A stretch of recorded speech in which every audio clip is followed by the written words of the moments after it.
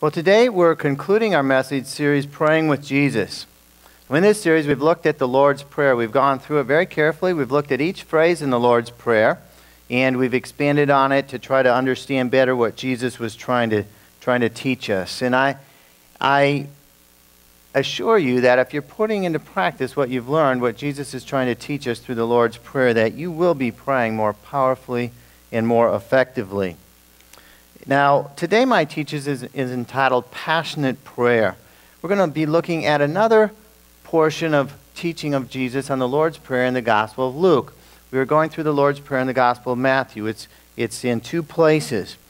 But Jesus gives us some additional teaching in Luke chapter 11 that I believe will give us further insight into prayer. Now, what is passionate prayer? That's the title of the message that I've chosen today. Well, first let's look at what passionate prayer is not. A passionate prayer is not prayer where you can barely keep awake when you're praying, like this morning, right? That wasn't passionate prayer for me. Passionate prayer is not prayer where you're thinking about something else while the words of prayer are coming out of your mouth. Anybody ever done that? Passionate prayer is not prayer done because you're simply feeling guilty and you'd really rather be doing something else. Passionate prayer, let's look at what it really is. James 5:16 says, "The prayer of a righteous man is powerful and effective." Elijah was a man just like us. He prayed earnestly that it would not rain, and it did not rain on the land for 3.5 years. And so in this series, Praying with Jesus, we want to learn how to pray more powerful and more effective prayers. Now, James here uses the prophet Elijah as an example of somebody who prayed powerful and effectively. Now, somebody might say, well, that was Elijah. That was the prophet. That was thousands of years ago. How does that apply to us today? We just put him in another category. God doesn't move like that today. I'm not Elijah. I'm not a prophet. So how does that apply to me? Well, James puts in this little line. He says, Elijah was a man just like us. Now, if you're a woman, you can say Elijah was a woman. No, Elijah was a person just like me. We're talking about he was just a human being, a normal human being. He wasn't some supernaturally empowered person, completely different than you or I. He was no different in nature than people today. In other words, James is saying that you and I can pray just as powerfully and just as effectively as Elijah did. God has not changed. God is still the same. He's saying people are still the same, and so prayer still works today in the year 2014, just as it did thousands of years ago. Elijah was a righteous man. He was in a relationship with God. He was righteous. He was not perfect. We can be righteous even though we're not perfect.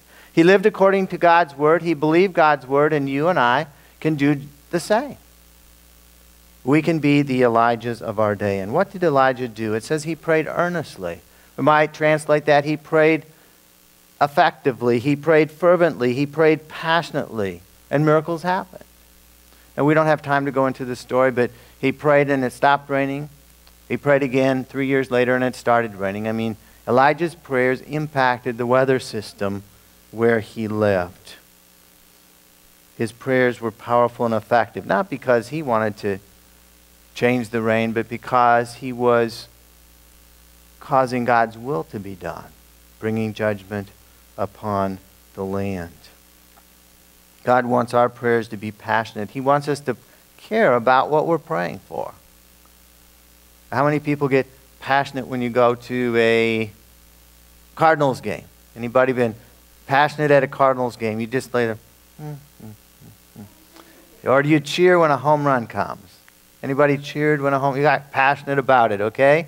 Richard does. Richard gets passionate. God wants us to be passionate about praying. He wants us to care about what we pray for. He wants us to believe that when we pray, God is hearing our prayers, first of all, and that God is going to answer our prayers. He wants us to get emotionally involved when we pray. He wants to teach us today about passionate prayer. So let's look at Luke chapter 11, verse 1. Now in your bulletins, there's a white page.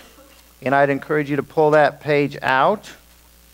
Looks like this. It has the scriptures written out in here as well as the outline. On the back is a study guide that some of the life groups will be going over. You can go over it on your own as well to dig in a little more deeply to the message. Luke 11, verse 1 says, "One day Jesus was praying in a certain place. When he finished, one of his disciples said to him, 'Lord, teach us to pray,' just as John taught his disciples." So on this occasion, the disciples saw Jesus praying. They heard him praying, and they were impressed with his praying. And they said, hey, they thought to themselves, we don't pray like that. We don't understand how to pray. We want to pray like that. And so they asked Jesus to teach them how to pray better. And so Jesus began to teach them. And the wonderful thing is that what Jesus taught them was captured, was written down, so that Jesus can teach us today if we want to learn how to pray. And so this morning, as we go through this message, I pray that within your heart you're saying, Lord, teach me how to pray. I want to learn how to pray better. I don't have it all figured out. I know that there is a ways to go for my prayers to be more powerful and effective than that they are today. So Lord, teach me how to pray. You know, if you think you've got it all mastered, you know how to pray, then you're not going to be able to learn. But if you really want to learn more, Jesus wants to teach you today. Now in Luke chapter 11, Jesus gives a slightly shortened version of the Lord's Prayer. The basic elements are there as described in Matthew, but this was another occasion, and it's a slightly shortened version. So let's look at it as a summary of what we've covered in this message series. Jesus said to them, "When you pray, say, 'Father, hallowed be your name. Your kingdom come. Give us each day our daily bread. Forgive us our sins, for we also forgive everyone who sins against us. And lead us not into temptation.'" And so let's review for a minute. The Lord's Prayer, as you can see, this is not the exact wording of the one we typically say. That was found in Matthew. But the Lord's Prayer is a pattern prayer. It's an example prayer. It's not a prayer that we should repeat multiple times a day over and over again without thought. That's not what passionate prayer is all about. The Lord's Prayer gives us a framework for praying, so that we don't just have monotone prayers. God, help me with this. God, help me with that, which is what we tend to do. There's different elements of prayer that make our prayers powerful and effective. So the Lord's Prayer, the example, begins with worshiping our Heavenly Father. We're seeking to honor His name. We're thinking about Him first and foremost in our prayers, not about ourselves. Then we're praying for the kingdom of God to come in our own lives and through our lives. We want to live for God. God is not a genie in heaven that we just command to help us out. We are servants of God, and we want to help His kingdom expand. Next, we ask God to meet our needs for the day. We do have needs, and we ask for God to meet them. And then we ask for forgiveness for our sins. We confess our sins. We ask God to forgive us. And we also make sure that in our hearts we've forgiven those who have sinned against us. No grudges, no bitterness, no unforgiveness should be in the heart of a believer. And finally, we ask for God's protection from falling into temptation. If we've just confessed a sin, say, Lord, forgive me for sin A, then we say, God, help me today and tomorrow to not fall into sin A again. Protect me. I need your help.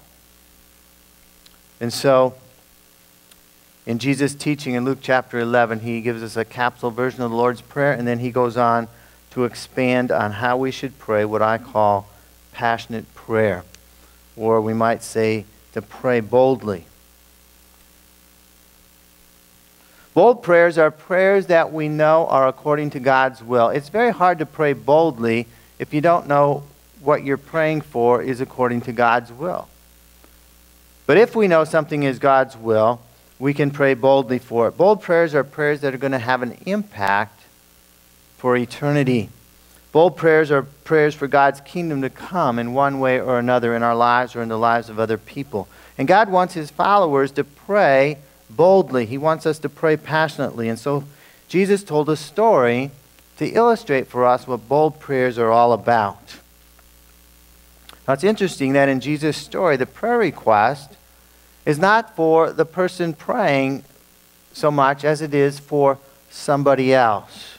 And so it's not wrong to pray for ourselves, but we need to be sure when we pray to include others, to pray for others. So let's look at this story, which begins in Luke 11, verse 5. It says, "Then Jesus said to them, 'Suppose one of you has a friend, and he goes to him at midnight and says, "Friend, lend me 3 loaves of bread, because a friend of mine on a journey has come to me, and I have nothing to set before him." And so Jesus' story begins with us. He begins with you, it begins with me, and he says, suppose you go to a friend at midnight and you ask him for some food. Not for yourself, but for another friend who's come to you on a journey. He's come to visit. Now in Jesus' day, this would have been a very genuine need. The friend has come to you on a long journey. He's come unexpectedly to your house. He's famished, and the cupboards are bare. You have nothing to feed him. On Jesus' day, there were no 24-hour, 7 grocery stores. Okay? Everything was shut. There was no food anywhere to be gotten. And so you needed help to feed this friend. Now, to grow in our prayer lives, we need to pray prayers not just for ourselves, not just for our own needs, but for the needs of others that God has put within our circle of influence. And as we pray for others, as we care about others, God is going to meet our needs as well.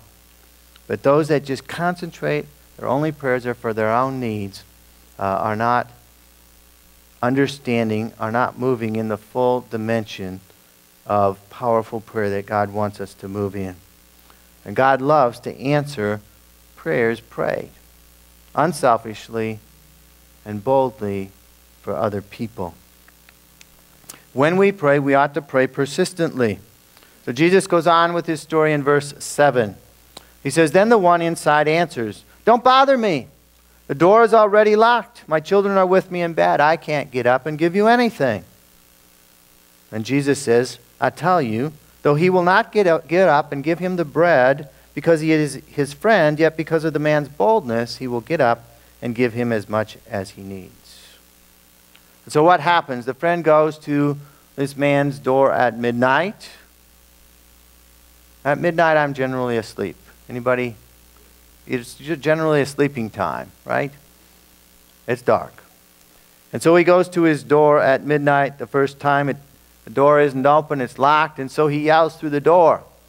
I guess that's what he had. There were no intercoms back then. There were no cell phones. He didn't text him in the middle of the night. He yells through the door, "I need 3 loaves of bread to feed a friend. He just come to me on a journey. Please wake up. I need these 3 loaves of bread." The man inside doesn't even bother to get out of bed. He yells and says, "We're all in bed. The children are tucked in. The door is locked. I know we're friends, but this is a bit much. It's midnight, Buster. I'm not getting up. I'm not giving you anything. Go home. It'll be okay." And so the man has a choice to make. He has a decision to make. He should go home, or should he persist? And the man persists. He starts pounding on the door. He starts yelling through the door. He has so much aggravation. The guy can't sleep anyhow. His kids are all awake. So he decides to get out of bed, open the door, and give the man his 3 loaves of bread so he can get some rest. Now, Jesus doesn't directly explain it right here, but as we'll see, he's teaching us how we ought to be bold and persistent in prayer. This man banging on the door and not giving up until his request is answered is an example for us of how we ought to pray. If a human friend will eventually answer our request if we're bold and persistent, how much more will our Heavenly Father who loves us answer our requests if we're bold, if we're persistent until the answer comes? Now, you might be wondering, well, why doesn't God just answer our prayers immediately? That would solve all the problems, wouldn't it? We just pray, and the answer drops down from heaven. Well, there are many reasons. That is a whole message or even a series in itself. Why all of our prayers are not answered immediately. But I'm sure you've learned, if you've been a believer for any period of time, that all your prayers are not answered immediately. Anybody say amen? Okay. It takes some time. Even though our prayers may eventually be answered, usually it takes some time. Prayers aren't answered immediately because oftentimes God wants to work in our lives. He wants to build our faith. He wants us to keep believing even in the midst of adverse circumstances, even when the answer doesn't immediately come. Sometimes prayers aren't answered immediately because God has to work out some circumstances for everything to work together for that prayer to be answered, and it takes some time. And so this morning, we're talking about passionate, persistent, bold prayers. Think about your own prayer life. Is there a prayer in your life that you've been praying but it hasn't been answered yet? If you think long enough, I'm sure you will come up with a prayer that you would like to see answered, that you believe is God's will, and He hasn't answered that prayer yet. Don't give up. That's what Jesus wants to teach us today. Don't give up on praying that prayer. Keep knocking on that door. Keep praying boldly. Keep praying persistently. Keep praying passionately, and eventually the answer will come. Now, to help us pray passionately, we need to understand the levels of prayer. There are levels of prayer. Jesus recognized that. And if we don't understand these levels of prayer, we're not going to be able to correctly prioritize our prayer lives. Now, this illustration of the friend at midnight pounding on the door and yelling through the door until the guy is so tormented that he gets up and gives him a request, that is an example of the very highest level of prayer. We're going to get to that in a minute. But it is an illustration of how we ought to pray boldly and persistently at every level of prayer until the answer comes. But Jesus concludes this story of the friend at midnight by telling us that we ought to ask until we receive. In Luke 11, verse 9 and 10, Jesus says, "So I say to you, ask." Now, this is immediately at the end of the story. He says, "So, based on this story, I'm telling you, this is what you ought to do. So, I say to you, ask, and it will be given to you, for everyone who asks receives." And so the very first level of prayer is the level of simply asking. The Bible says in James, I don't have time to look at it, that many people don't receive what they need from God because they simply don't ask. They just assume it's going to happen, or they assume they can do it by themselves.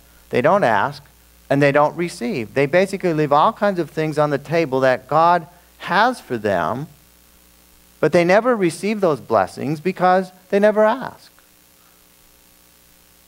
Now, that may seem obvious, but a lot of people just simply don't ask for the things that they need, the things that God wants to give them. So we need to ask. We can't handle life on our own. We need God's help. Even the things you think you can handle, ask God to help you. And so rather than trying to meet our needs on our own, we ask God. And Jesus says here, whatever we ask for according to His will, it will be given to us. And so this first level of prayer is important. It's the lowest level. Well, you'll have many requests on your prayer list that are at the level of asking. There's many things we need to ask God for. I mean, they're important things, but they're daily needs. They're important things, but they're needs of the week. It's not like super big, high priority things. It's just the normal, everyday asking things of life. Asking for yourself, asking for the needs of others. The second level of prayer is called seeking. Seek until you find. Jesus says, "Seek and you will find. He who seeks finds." Seeking is a more intense type of prayer. Perhaps you're seeking wisdom on an important decision. I mean, you've got an important life-changing decision to make. Should I take this job or take this promotion or not? It's going to have all kinds of implications in your life. It's a very important decision, and you're seeking God's wisdom on this. And so this isn't just a little thing you know, like, God, keep me safe when I drive to church today. That's an asking thing, you know. Whenever you get in your car, you should ask for God's protection. But this is a more seeking type of thing. You need to seek because you need that wisdom. You can't get it on your own. It's a very important request. And so finding what you're looking for through a seeking type of prayer is going to take more persistence. It's going to take more boldness. It's going to take more effort. And the answer usually doesn't come as easily as just simply the asking prayer. And so you won't have as many prayers in this category of seeking as you do in the asking category. And many people don't find the answer to their seeking prayers because they give up. Because this is a more intense kind of prayer. It's going to take you praying longer, and so people tend to give up on this kind of prayer and just kind of wing it if the answer doesn't come. But if you keep seeking, eventually the answer to your seeking prayer is going to come. And Jesus instructs us to keep seeking until you find. The highest level of prayer is knocking until the door opens. He says, the last part of verse 9, knock, and the door will be open to you, and to him who knocks, the door will be open. This knocking prayer is the type of prayer that Jesus illustrates in his story of the friend at midnight. It's the most intense type of prayer. Now, you're not going to have very many prayers in this category at any one time because it takes so much effort, it takes so much emotion, it takes so much time to pray this way. You know, when the friend is knocking on this door at midnight, yelling through the door, he can't be doing anything else. This is his passion at that time. And so these are the kinds of prayers that occupy your thoughts throughout the day. You need the answer to this prayer. You need it soon, and you keep praying. You keep knocking. You're going to work, and you're saying, God, I need this answered. I keep knocking. I need this soon. I need you to come through on this prayer. You knock boldly, knock persistently until God opens the door for you. And so these knocking types of prayers are for big things that are going to alter the course of your life. They're for big things that may alter the course of another person's life. And we need to knock with intensity until the door is opened. And so Jesus wants us to understand these three levels of prayer: asking, seeking, and knocking, so that we can set our priorities in our own prayer life as well. Now, sometimes God will have a prayer that escalates from one category to another, from one level to another. Suppose you're asking God for the salvation of a family member or a friend. And you might have been praying and asking for them to find the Lord for months or even years. It's just something you keep praying and asking God. And as you pray, one day you sense that God is speaking to you. He's saying that I want you to do something about this prayer.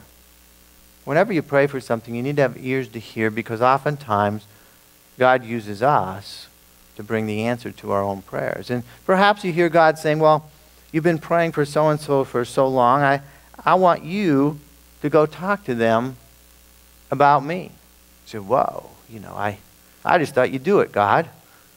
You want me to do something about this? You want me to actually talk to them? And say, yes, I do. And so then you move from asking to seeking. God, okay, you want me to talk to this person. I don't know what to say. Please tell me, what should I say? Give me an opportunity to talk to them about you. Give me a plan of action. And you begin seeking God's guidance to carry out what he's telling you to do. And then you speak to them. You sense that God is working in their lives. They're close to opening their heart to Jesus Christ, but they haven't made the decision yet, and you begin to knock. You say, God, they're close. I don't want this opportunity to slip away. God, open their eyes. I want you to give them the faith to believe. I want you to remove the distractions and the things that are blinding their eyes so that they break through and become a believer. And you begin to knock with intense prayer. This is the kind of prayer, ever woke up in the middle of the night and God put on your heart to pray for somebody or pray for something? It's that kind of intense prayer that wakes you up in the night. You say, God, I need you to come through on this. I need this door to be opened. And so you knock with intense prayer until the door is opened. In my example, until this person gives their heart to the Lord. And so as we pray at these various levels, we need to trust our Heavenly Father. Everything we've been saying, faith is required to receive the answers to our prayers. We need to trust that God not only hears our prayers, but He is there and He's going to answer. Now, some people are afraid to pray because they're not sure they're going to like the answer God gives them. I've heard of people who, say, God, I give my life to you, but don't send me to Africa as a missionary. Because, I could not do that. God, I'll do anything but not this. Or they're afraid of what God may say. And some people literally don't pray because they don't want to hear the answer from God. Jesus assures us here that God only gives good gifts. He says in verse 11, and we're stepping right through verse by verse in this passage, so all these things are related to one another. He says, which of you fathers, if your son asks for a fish, will give him a snake instead? Or if he asks for an egg, will give him a scorpion? Now these are rhetorical questions, and of course the answer is no one. No father would do that. No good earthly father would give his son a dangerous creature like a snake or a scorpion if he just asked for something good, something to eat. And so we don't need to be concerned about God giving us something dangerous, God giving us something evil, God giving us something that's not good for us, something that would be harmful to us. When we ask God, God only gives good gifts. In fact, the Bible says that every good thing you have in your life is a gift from God. A gift from God.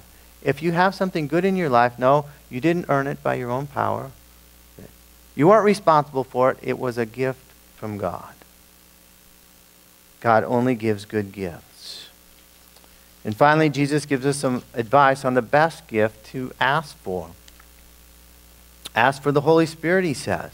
He says in verse 13 as he concludes this passage, he says, if you then, though you are evil, know how to give good gifts to your children, how much more will your Father in heaven give the Holy Spirit to those who ask him?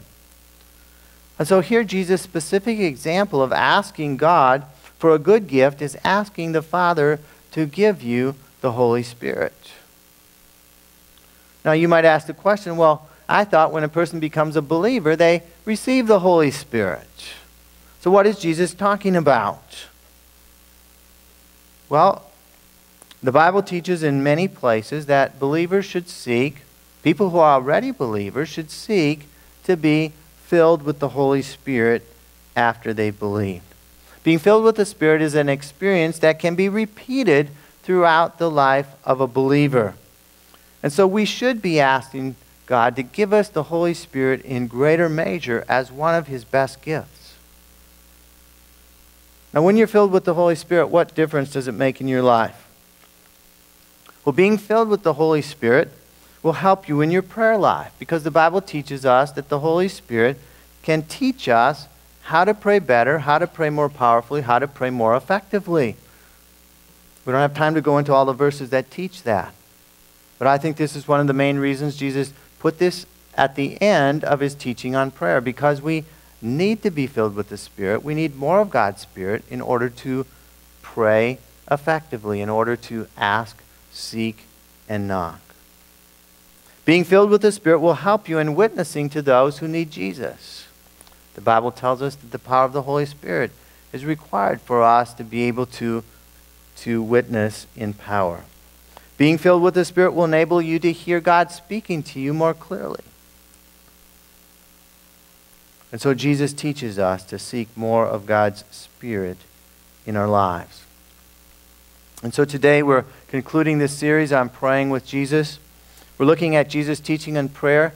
It's based on the Lord's Prayer. And so I'd encourage you to use this teaching that Jesus gave us on the Lord's Prayer as a pattern for your own prayer life. To keep your prayer life balanced, to keep your prayer life in proper order. So I encourage each of you, as I do from time to time, to set aside a daily time with God, at least 15 minutes, and that's a bare minimum, at least 15 minutes of reading God's Word and praying every day. And if you do that every day, you're going to want to do more because it's going to make a big difference in your life. In fact, the Bible teaches us to pray without ceasing. As you're going to work, as you're at work, as you're at home, to be praying, to be conversing with God, to be communicating with God. And we can only do that with the help of the Holy Spirit. And so this morning, as we're drawing to a close, think about some of the things that you've been asking God for in your own life. Prayers that you've been praying, and they haven't been answered yet. What is God speaking to you this morning? He's saying, don't give up. If you know those things are my will, don't give up. Keep praying. Keep praying boldly. Remember the friend knocking on the door, pounding on the door at midnight. And be like him. Keep pounding on the door of heaven until the answer comes. Now, God isn't in there saying, I'm not going to give it to you. He's saying, believe me, when the time is right, the door is going to open. So don't give up, because if you give up, the answer won't come. You see, the only thing that can delay an answer to a prayer that's prayed according to God's will is if we give up. And we forfeit all kinds of blessings because we give up prematurely before God opens the door. God has good gifts He wants to give you. Don't leave them on the shelf. Ask, seek, and knock.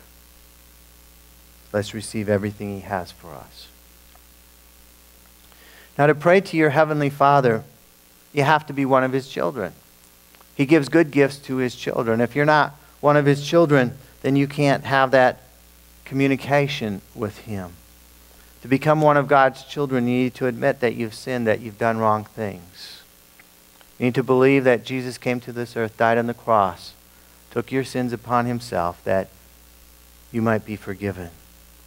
Ask Him to forgive you and commit your life to following Him as your Lord and Savior. Let's bow our heads right now. And if you've never prayed a prayer like that, if you're not sure you have a relationship with God, if you wonder, if you're not sure if you're going to heaven when you pass on, God wants you to be sure. When you become a believer, He'll give you an assurance in your heart. So if you're not sure, that's an indication that you're not yet a believer. And so I encourage you to pray this prayer with me, to receive assurance that you do have a relationship with Jesus Christ. Or perhaps this morning you want to recommit your life to Him. That would be fine too. Say something like this in your own heart. Father, today I admit that I've sinned. I've done wrong things. I haven't lived all of my life according to your plan and purpose. Please forgive me. I believe that Jesus died on the cross that my sins might be forgiven. Come into my life. I commit myself to following you as my Lord and Savior. I commit myself to following your plan and purpose for my life. In Jesus' name, amen.